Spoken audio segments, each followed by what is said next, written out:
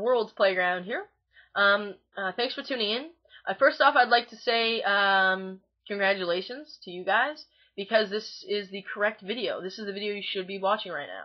It's step 1 of the 3 steps that you'll need to follow to be able to put the custom firmware on your PSP. Now, I've made the mistake of accidentally doing steps 3 and 2 before step 1.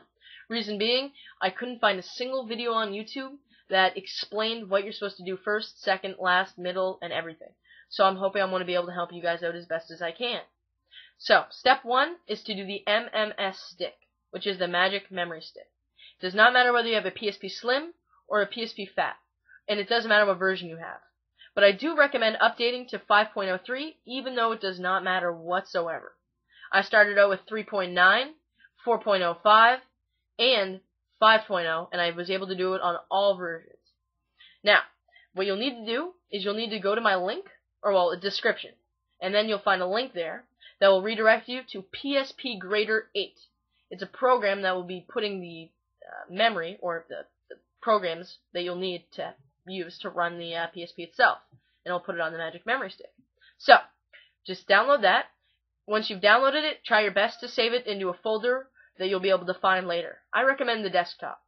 Once you're done that, you'll need to extract all files. If you're having trouble opening up the file, I do recommend going on Google and downloading a thing called WinRAR.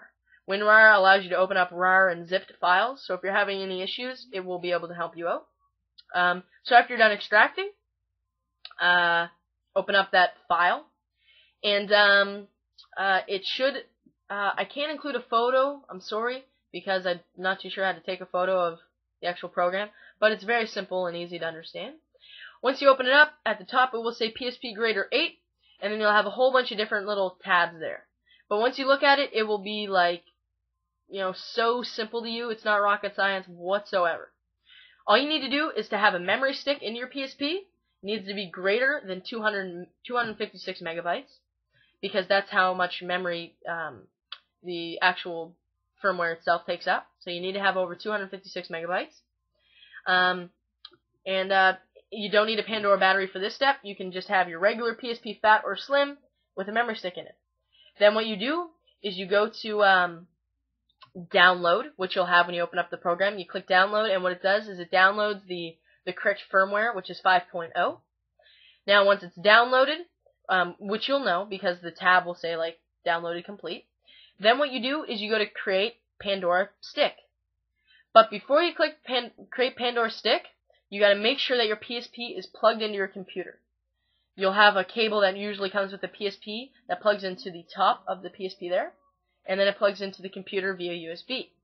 So once you've done that, the program will recognize which folder your PSP is, and then you'll be able to click Create Pandora Battery.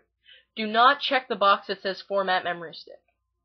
So just go ahead and click Create Pandora Battery Stick, or Create Pandora Stick, and it will go through a short process of downloading everything you'll need to download onto the magic memory stick.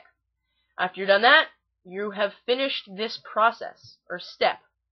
Then please go to my link, which I'll have on my video right now, and I have at the beginning of my video. That will redirect you to step 2, which is to create the Pandora battery, which is very simple. So, thanks for watching. Please rate 5 star, and subscribe. I really hope I helped you out, and please check out my other videos, and please leave some nice comments. Thanks.